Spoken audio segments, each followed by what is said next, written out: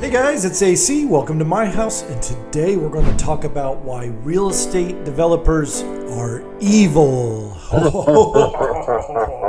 They are the worst things ever.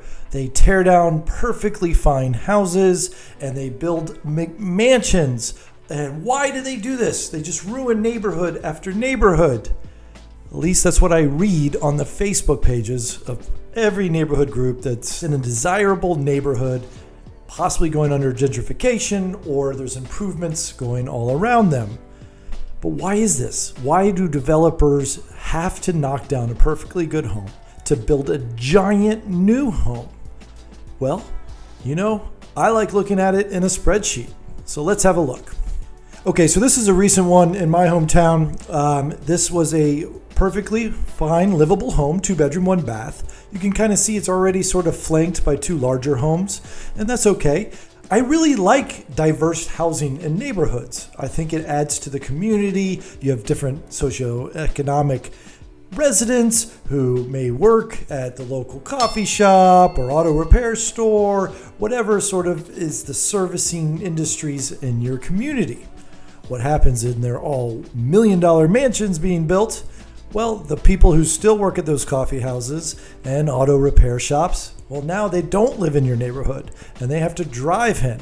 And when driving in, it creates more traffic. It takes up the parking spot. They don't feel like they're part of the community. You don't see your neighbors when you walk down the street. It's this big effect that happens over and over again when you tear down these small homes.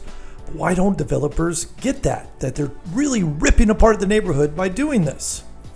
So this house, like I said, recently sold in my neighborhood for $370,000. It was $378,000 with $8,000 closing costs back.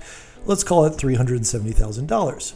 And when I click through the photos, it's a great home, livable kitchen and not a whole lot of work maybe that needed to be done. It's move-in ready. Possibly you could update it if you wanted to. Nice little back porch and a decent yard. Great home. Doesn't need to be torn down. Now what's great about this home, and I visited this, so I knew that there was a little apartment down here. It wasn't renovated. It could be used as a duplex, an Airbnb, a mother-in-law suite. See if there's some photos here. I think this is still upstairs, but when we go downstairs, yeah, some recording equipment. That's the door that goes outside. Not bad. There's a little kitchenette, or at least a sink in there, an extra room. You could easily put a little kitchenette there and make it a duplex, which obviously I love, and that's house hacking, where you live in one unit, you rent out your second unit, you make some money, they cover your mortgage. It's a great way to get real estate investing. But this video is all about how terrible real estate developers are. So let's analyze the numbers here. Now, I know this market well. I'm a real estate agent in this neighborhood. I live in this neighborhood, so I know sort of what developers could do. So with our developer hat on, or home renovator, or real estate investor hat on, we look at this property and say $370,000. Great. I could live there, 2 bedrooms, 1 bath, and I can make it work for me. But I want it a little bit more updated, and I'd love to keep it as a duplex, maybe finish off that duplex. There is a sink down there in plumbing, so it wouldn't be hard to add a shower and maybe a toilet. And there's that extra room we could make into a kitchenette. So let's assume our renovation budget is $50,000. With that $50,000, maybe we put $35,000 upstairs, getting that livable for a primary occupant. And then maybe we put $15,000.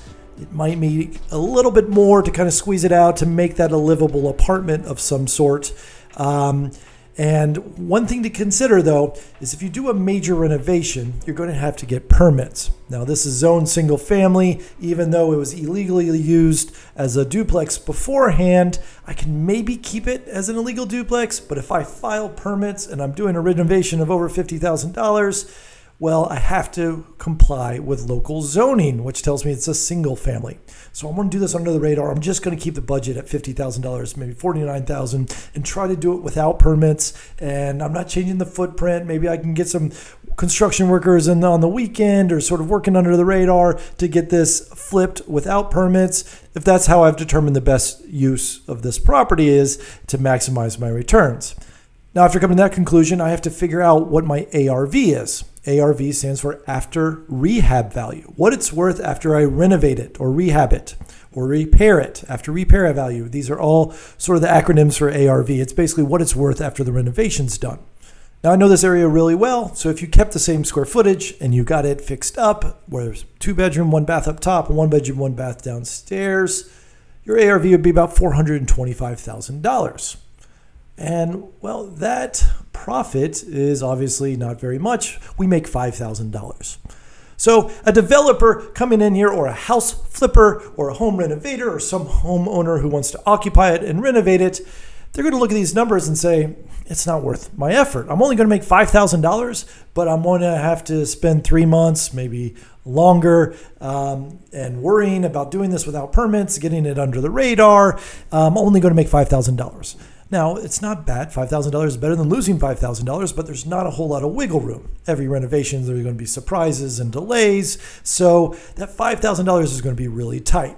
I can maybe justify it if it's someone who's not doing this specifically for a profit, that they're going to sell to someone else. But if they really love this location and they want to live in the area and that house specifically, see a way to make ends meet by house hacking and renting out that bottom unit, and they'll cover some of the mortgage, maybe that buyer, it makes sense. So that is how a real estate investor would run the math here. And they might say, I'm going to pass. I'm not going to offer $370,000 on that house. So what would be the next step that a real estate investor could do to maximize the value of this home? Well, it would be, hey, forget about the duplex. I want to file permits. I want to do the renovation properly. I want to make this a great single family house. I don't have a huge budget. I sort of want to cater to the lower income portion of this neighborhood. Not that a $370,000 house is lower income, but compared to the houses around it, it's about a third of the price.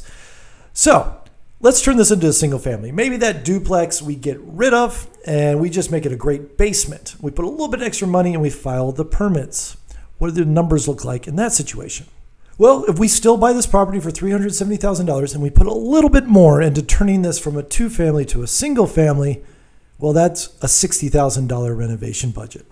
Now, remember, we're also taking away 2 lower income people out of the community because we've turned this in from a duplex into a single family. So instead of 2 rental units, someone who's maybe renting for $1,000, $1,500, and maybe they're living upstairs or renting upstairs for $1,500 to $2,000 after this is renovated, which was situation 1, we're now saying, someone's got to move. Someone's got to leave our neighborhood, and we're going to turn this into a single family because this makes more sense for me. So the ARV in this situation is $450,000. So we spent $10,000 more than we did on a duplex, and we made $25,000 more. So that's not too bad. We're making more money, but we are kicking someone out, theoretically. This 2-family house that could be used for a purpose is now a single family house to someone who's a little bit wealthier and needs the whole house to themselves, and that creates a profit of $20,000. Now, some people might say, wow, okay, this is getting interesting. I might buy this house to flip, but I'm going to have to spend $60,000 plus probably 20% down, if not 25% on a $370,000 house. You're looking at a $100,000 investment to make $20,000. That's a 20% return on your money, but there's still going to be some risk, and there's not a whole lot of meat on the bone if things go sideways. You might find a buyer at that situation, and it might make sense for them. And again, this could also be the buyer who wants to live in the home and they just customize it themselves, and that's great for them. They're not looking at it as a real estate investment, they're looking at it as a primary residence purchase. Well, what would be the next step that a real estate investor would do? Well, that would be to add square footage. Why don't we make it a little bit bigger, right? We can maybe do an addition off the back, and that addition might have a second story as well. And so we can kind of just make a bigger home, but it doesn't need to be a McMansion. It doesn't need to be giant. It doesn't need to be 4,000, 5,000 square feet. Why don't we take this 1,200 square foot home and turn it into a 2,500 square foot home? Seems somewhat reasonable, but not as big as the houses next door. Let's see what the numbers look like in that situation. So with an addition off the back, we really have to up the budget to $150,000. An extra $90,000 for labor and materials, the square footage. So we were going to want to get a better return. Well, the ARV, or the after repair value, after I do all this work, I only have a $550,000 house. I spent $90,000 more to make $10,000 extra dollars. That's not going to be worth my effort or time at all. But let's say we get lucky and we hit a home run and it's $580,000 ARV. Well, I made $60,000, but again, I probably had to invest over $200,000 to make $60,000, which may work from some house flippers. If you got a crew and you can get in and you can get out quickly and you're not spending a lot of money on this mortgage payment that you got to hit every single month, there's probably a high interest rate because it's a renovation loan, this may work for you. These numbers may work for you.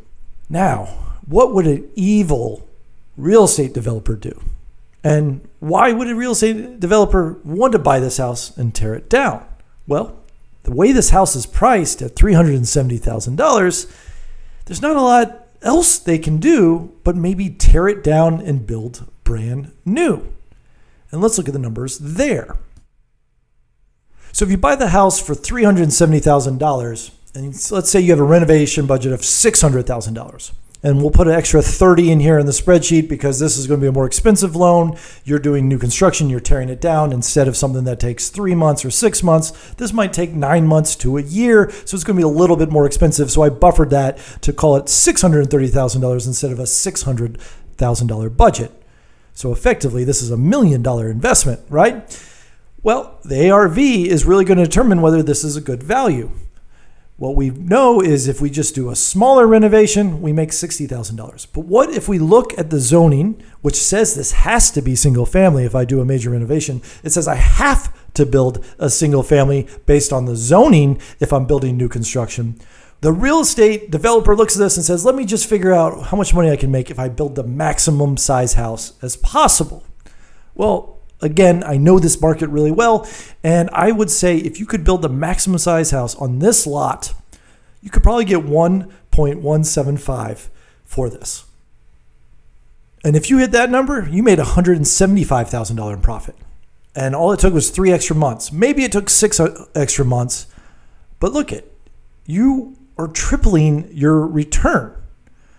So a real estate developer would buy this, right? The seller of the property couldn't sell it to someone who wants to keep it in its current shape, because then for the numbers to make sense, they would have had to sell it probably for $300,000 to a smaller renovator with a smaller budget to keep the house as a smaller footprint. They would have to maybe sell the house for $325 for the numbers to work, maybe $340 if they wanted it to stay in the same footprint and turn it into a single family. But we all want what's best for the seller, right? We always want the seller, the little guy, to sell the house as much money as they possibly can.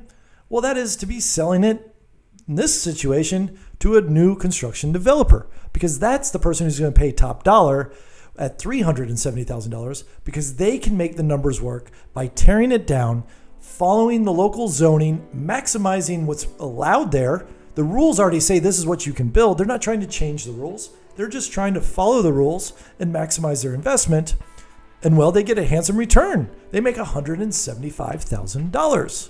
Now, let me be completely transparent. I know these numbers inside out because this was my property. I was the evil developer on this property, and I ran through this scenario. You can look down here. I, Alan Corey, was the agent who bought this property 3 days on the market back in 2018.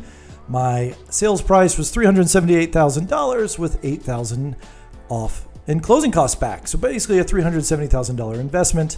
And I was trying to figure out what would be best for this neighborhood, what would work, what also makes sense for my business. I'm going to be spending a lot of time building this. And well, this is what I came up with, which was this design. And yes, it's the evil developer design. Knock it down, build everything new construction. And guess what? I listed it for 1.175 and it sold for 1.175 before I even finished building it. So my numbers were right. And I was that evil developer. And this is what this house looks like today. It's I think a beautiful home, it fits in, it matches the other larger homes on either side of it. But am I a bad developer? So I don't think I'm the evil developer, obviously, but other people do. The neighbors might think I'm an evil developer, but the way I look at it is no one else was going to buy this property except a developer the way it was priced.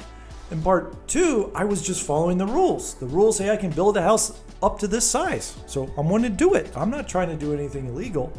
But three, I think the zoning rules need to change. That is who the bad guy is. If the zoning give tax breaks to developers to build a duplex or a triplex or a quadruplex or some other high density housing, I bet you every single developer would do it. They're just going to go the path that makes them the most money. But time and time again, developers are incentivized to build million-dollar homes. This needs to change. We need to want to have high density housing in our neighborhoods, high density housing, quads and duplexes and triplexes on our street instead of every home being single family, because this is the problem it creates. It creates kicking out a lower income individual in order to build a $1 million house that attracts a wealthier individual. And the lower income person gets displaced from neighborhood after neighborhood and after neighborhood. Now, I could be completely altruistic and build and renovate properties and keep this a duplex all day and lose money. I can only do that for one project, maybe. I can't do that as a career. So I'm going to have to build some single families to pay for the altruistic projects. And I'm going to tell you, not very many developers work in that model. So if you hate your evil developer, if you see those evil developer comments on your neighborhood Facebook page, take a step back and say, listen, that seller sold it to top dollar to a developer. So that seller got the most that they could for their money. Two, the developer is following the rules and the laws. They're not doing anything crazy. If you don't want a house that big, go to the zoning board and have them say you can't build a house that big. But if you really, really want to make change, go to the zoning board and say, I want to allow high density housing in my neighborhood. It makes for a better community. That is how we get rid of evil real estate developers. So there you have it. That's my take on real estate development, why it exists, and why the NIMBYs, not in my backyard type of people, don't really understand how real estate developers calculate their math or why they choose to build giant projects. There you have it. Thanks for listening to the House of AC. Please read my book, House.f.i.r.e, or The Subversive Job Search, or $1 Million by 30. I got 3 books there. I bet you will like one of them. Also, I bet you like this video. So hit like button right now, right here, and subscribe. I would appreciate it. And I'll see you next time on the House of AC. Goodbye.